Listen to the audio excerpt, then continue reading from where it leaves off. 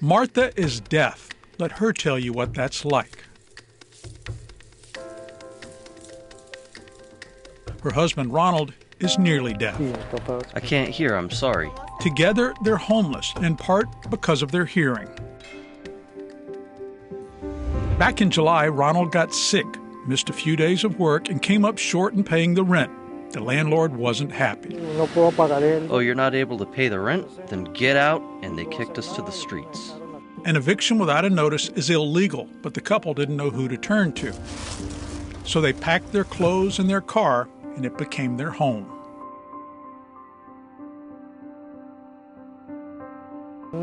You know, it doesn't feel safe either. We can't sleep thinking that someone can come and get us. In fact, when Ronald was at work one day, someone tried to open the car door.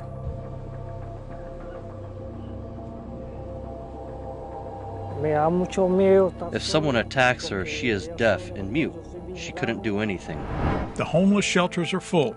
To clean up, they head to a park restroom. I brush my teeth and comb, and we don't know where we can shower.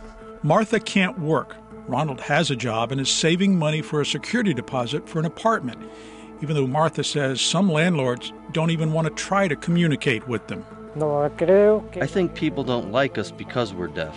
They laugh at us, things like that. They mock us for being deaf, and it breaks my heart. No one wants to help me. Nowhere to sleep, nowhere to go, and no help.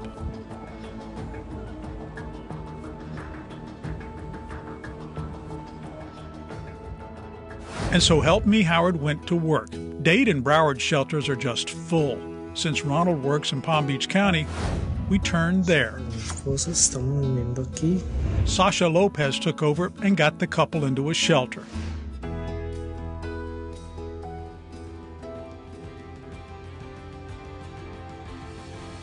Sasha is with Palm Beach County's Community Services.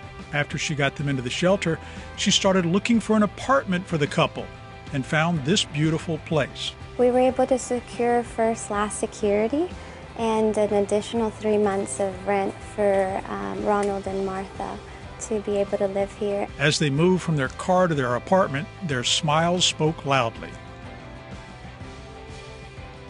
They made a call to Help Me Howard, who found Sasha Lopez. It then all worked out for Martha and Ronald.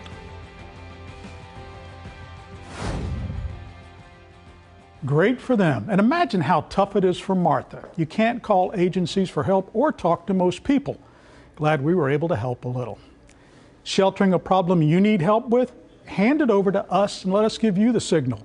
It's solved. Thank you for watching 7 News.